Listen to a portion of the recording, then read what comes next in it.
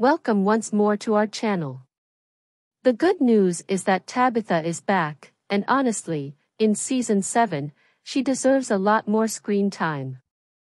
This is demonstrated by the successful sales of Riverdale Season 7 Episode 19, which is titled The Age of Golden Television. The question is whether she is returning as an angel or as a 1950s woman.